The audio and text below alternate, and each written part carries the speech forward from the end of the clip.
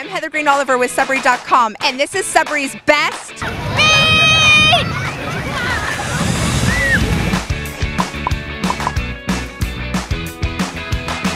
All summer, Sudbury.com is on the hunt for the best our city has to offer in a series that we're calling Summer's Best.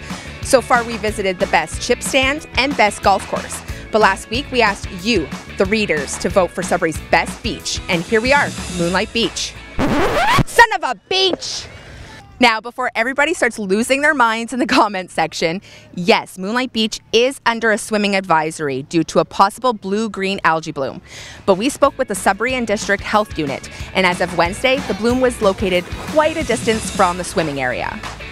It's safe to swim as long as the bloom isn't in sight. Lifeguards are on duty, and there's a lot of people enjoying the water, so let's have some fun!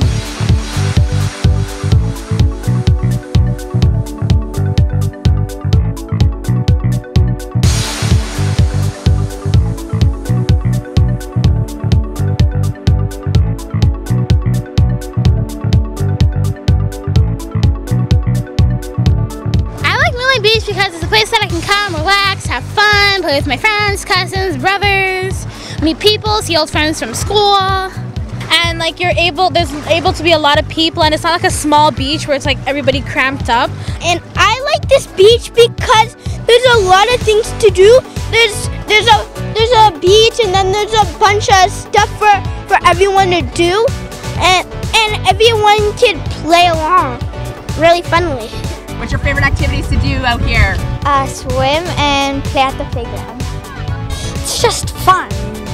Like you can just have fun everywhere and pretty much go on the slides. Like you can have fun with your friends and like it's just fun. Would you say that Moonlight Beach is Sudbury's best beach?